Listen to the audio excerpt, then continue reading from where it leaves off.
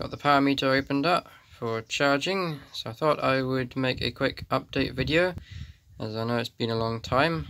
And this is what I'm calling version 3.1, as I've made a couple of small modifications just to the HX711 board. First one is I've added a crystal oscillator, or resonator I think that's also known as, from an Arduino. So it's 16 megahertz, and that's got the sample rate from 87 up to 116 samples per second, or hertz. The other modification is I've dropped the strain gauge excitation voltage from its standard 4.2 volts, which is what these boards are usually set to, down to 2.2 volts to save a little bit of energy. And I've been able to get quite a bit of testing in recent months. The weather's been great. I've been carefully logging each ride onto a spreadsheet, and here's an example of the last ride that I did. And this is where I compare the power from each of the parameters, and I've found with this latest version there has been consistently a lower power read by my parameter.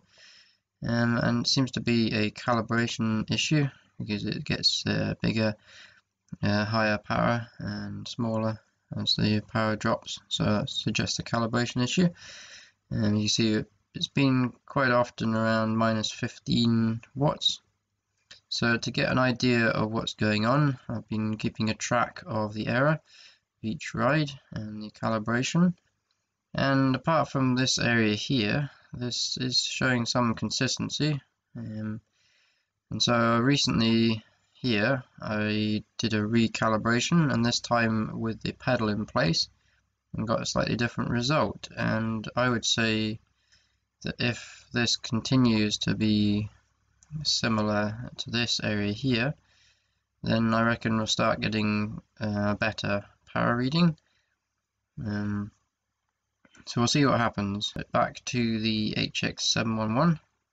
This is version 2, which I've currently got set up here, ready for testing code on the NRF 52840.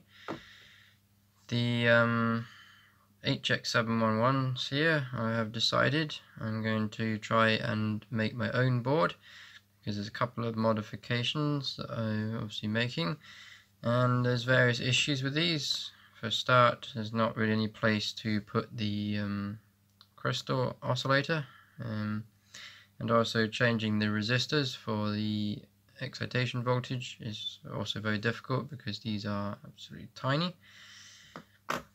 And I've also discovered there are some problems with these as well. This type here, the red one, is actually okay, but it's got this extra unused area here, which could be used instead for the crystal instead. This one I've discovered, the way it's currently laid out means that you've got the inputs, so A plus and A minus, and they're going via a resistor like so, and then nothing. So this is the pins on the chip, and then they've got the capacitor like that, and this here is a 1K resistor. Now according to the data sheet, this is actually supposed to be a 100 ohm resistor, and it's supposed to be on each one like so. So I thought, well, it's time perhaps that I did a better board than what you can buy on eBay, because clearly they seem to be the chuck out ones. Both of these, I'm not sure what was meant to go on there. There's obviously another 8-pin chip which was meant to go on there. And these just have issues. There's no like ground planes on this at all, so I thought, well, I can definitely do better than that. This is the circuit diagram that I drew out. So we've got the modifications and these resistors here. These are not the values I'm going to put on there. I'm going to set those differently. That's what comes with the board as standard. I'll set those to give the around 2.2.5 volts out here.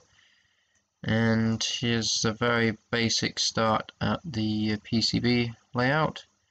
I don't really know what I'm doing, but it's all a good learning experience. And so yeah, we'll get this laid out, and I might put extra positions on here for these two resistors, so that you can have the option of using a through-hole resistor. And yeah, it's quite interesting to reverse engineer this, even down to the point where when I finished getting the circuit diagram laid out, the recommended board size for the PCB was the same as the ones that you buy on eBay, which I thought was rather interesting. So obviously this is exactly how those have been made up. So if they can do it, then I'm sure I can too. And that's it for this video. Thank you for watching.